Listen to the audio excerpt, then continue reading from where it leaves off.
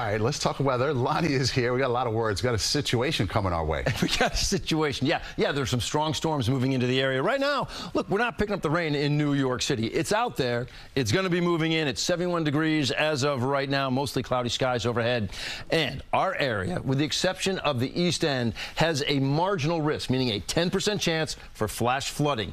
But that may very well get bumped up because, look, just outside of Philadelphia, the area shaded in yellow, that's a 20% risk. This is already verified. We've already seen big rainfall numbers out there. So flooding, flash flooding, that's one of our concerns. The other is a 10% risk for almost anybody in our area. Again, not so much the East End, but it's a marginal 10% chance for severe thunderstorms. And that comes with strong winds. It comes with heavy rain. The lightning risk is out there as well. So that's also a concern. Here's what we're looking at. And boy, this is just rumbling through the Chesapeake. Now it's in northern Delaware.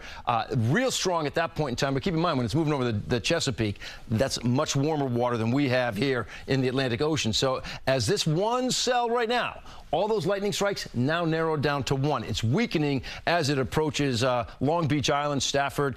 Here's how it's going to play out. All right, this is pretty good initialization. This is midnight, 12:30 tonight. Lo and behold, 3:30 in the morning, look what we're talking about, right on top of New York City. So yeah, this is actually before the real heart of the morning commute. But look at this tail that extends out towards Raritan. Remember this, okay? If this area right here verifies, because watch what we see this doing, it's going to regenerate.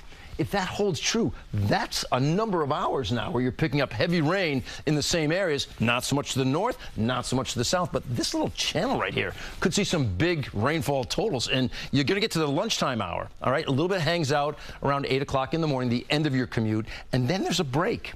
A little bit of sun even pops out in some areas. Now, there's still a rain chance around lunchtime, but it's overall a break. And with the sun popping out in areas, it heats up the atmosphere, giving you more lift. And sure enough, as a cold front comes in, you could have another possibility for some severe storms in the area. A little bit spottier in the afternoon, but it's there.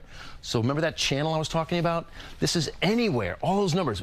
The possibility is there. Is it going to set up here? Will it be a little bit more to the north as it goes south? But right now, the potential is some areas could be seeing a 1 to even 3-inch range, and that's why flash flooding is on the board. Wow. New Brunswick now comes in at 3.9. Less to the north, less to the south. But, yeah, big rain, strong storms.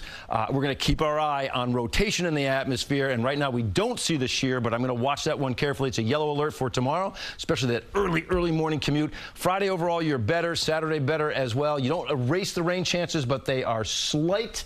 And then Sunday and Monday, maybe you're up to maybe a 25 or 30% chance. But I think the concern is what we deal with overnight into your day tomorrow. All right, Lonnie, thank you.